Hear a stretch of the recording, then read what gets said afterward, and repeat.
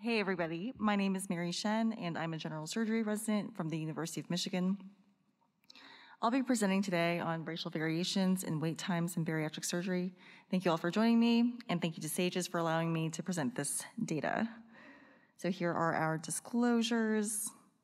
So we know that obesity rates are rising, and we know that bariatric surgery is the most effective and the most durable treatment for obesity and weight-related comorbidities. However, utilization rates among non-white patients is low, even though the prevalence and burden of disease is higher among these patients. So we were really interested in understanding why non-white patients had lower rates of bariatric surgery utilization in our state. But in order to identify potential reasons for disparities to care, we needed to better understand and characterize the non-white patient population. So for this study, our goal was to compare patient demographics, socioeconomic status, comorbidities, and wait times between white and non-white patients. So our study analyzes data from the Michigan Bariatric Surgery Collaborative, which is a statewide consortium of surgeons performing bariatric surgery at 42 teaching and non-teaching hospitals. This captures over 95% of patients undergoing bariatric surgery in the state of Michigan. Participating sites use centrally trained nurses and validated instruments to submit data on patients undergoing surgery, which now includes data on over 100,000 patients. So using this data registry, we performed a retrospective cohort study that includes all patients who underwent a primary bariatric procedure between the years of 2006 and 2020, and those who reported their race in the baseline survey. This included 73,000 patients, representing approximately 73.8% of the registry. So we compared demographics, including self-identified race, indicators of socioeconomic status, and insurance status in the context of wait times. So we looked at the following variables. We looked at sex, BMI, and indicators of socioeconomic status, including income, college education, whether patients were employed or on disability, and insurance type, which included Medicare, Medicaid, private insurance, and no insurance.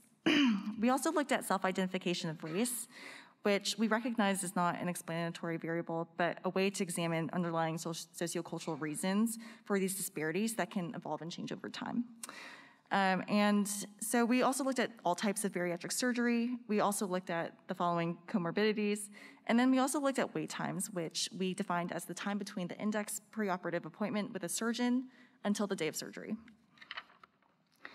So from a bird's eye view, non-white patients represented 26% of the study cohort and included 18,000 patients. White females had the highest rate of utilization at 58%, and non-white males had the lowest rate of utilization at 4%. We wanted to take a closer look at our non-white patients, which you can see here. Non-white patients included a wide variety of racial groups. Black patients represented 63% of the non-white patients, followed by Hispanic patients at 18%. American Indian and Alaska Native patients represented 2.3% of the sample. Middle Eastern, Asian, Native Hawaiian, and Pacific Islanders represented less than 1% of the sample, with 11% of patients identifying as multiple or mixed race, and 3.1% identified as other. We had hoped to run a multivariate analysis at this point, looking at the wait times between each self-identified race, but we were limited by inadequate sample size. And so we had to re-aggregate the data, which you will see here. So looking at white patients versus non-white patients, even though the non-white patients were more likely to be younger, non-white patients were more likely to be disabled, more likely to have lower incomes, and more likely to have severe obesity, which we defined as a BMI over 50. Also, non-white patients were more likely to be on Medicaid. So overall, non-white patients had longer wait times, waiting approximately a month longer than their white counterparts. We then stratified by insurance status, given the fact that certain insurances have different requirements for preoperative weight loss prior to undergoing bariatric surgery, which could affect wait times, as we saw in Dr. Somerset's excellent talk. After stratifying by insurance status, non-white patients still waited longer than their white counterparts for all types of insurance, and these were all statistically significant. And as we can see, non-white Medicaid patients wait the longest time at a median of 243 days. And even in patients with no insurance, non-white patients still waited longer. So in conclusion, non-white patients present with higher rates of severe obesity, despite non-white males representing only 4% of all cases. Non-white patients have more socioeconomic disadvantages and longer wait times. This was true even after stratifying by insurance type.